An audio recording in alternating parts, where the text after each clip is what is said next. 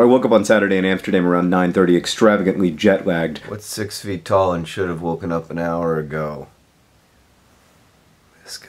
Then enjoyed the canal view from my window for a few moments before it occurred to me that I was naked from the waist down. So I got dressed, standard shot of brushing teeth, and met Henry's old babysitter, Marcia. We walked down to the apartment where I'd lived while finishing The Fault in Our Stars, a building a century older than my country, had an excellent cup of coffee while marveling at the fact that Amsterdam's Spui Square contains more English-language bookstores than my entire hometown of 1 million people. I only had 2 free hours, so we raced through the Beninghof, and then I paid to pee at To the Loo, enjoyed some excellent graffiti, ate Vlaamse autographed some books, almost got hit by the tram, ate some herring, almost got hit by the cyclist, bought season 2 of Sherlock, and then walked down toward the Vondelpark to relive Gus and Hazel's wish. Here is the Hotel de Philsosoof, and here is the #1 tram, and here is the cafe at the old film museum in the park, and here is the tree Hazel looks at, and here are the Epen, which aren't yet snowing, and here is Peter Van Houten's house, and here's the Anne Frank house, which they don't let you videotape, and here's the view Hazel and Gus have sitting on the bench beside the Prinsengracht Canal after their dinner, and here is the bar where a guy threw a glass of beer at me when Ajax won their 30th league championship. I don't mean he threw the beer inside a glass at me, I mean he threw both the beer and the glass at me, and when I was like, hey, you know, we're both supporting the same team here, he said, and I am quoting him directly, "Ah!" Right, that has nothing to do with the book. Back to Amsterdam! I had a series of interviews that afternoon in the hotel's fancy library where I would be all like, I had to reconcile myself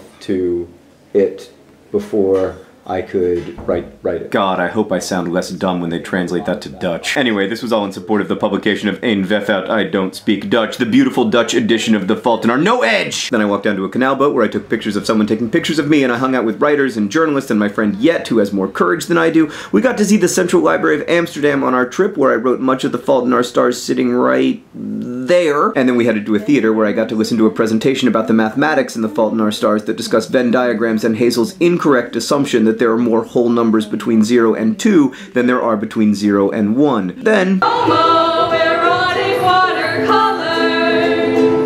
Just one thing I do and there's nobody find me, you should know. Levi and Lotta sang me a song about homoerotic Sherlock watercolors and presented me with Hulock artwork. Afterwards I walked over to Blossom, which was the inspiration for the restaurant Gus and Hazel visit, and then got lost walking around the city. Hazel is wrong about infinite cardinality, but she's right that some infinities are larger than others. I wanted her to be wrong but right because that's how we muddle through as observers of the universe, forging meaning where we can find it, from fact and fiction alike.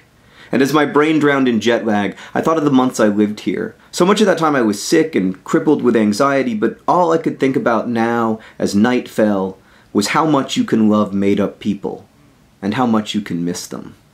Hank, I'll see you on Friday.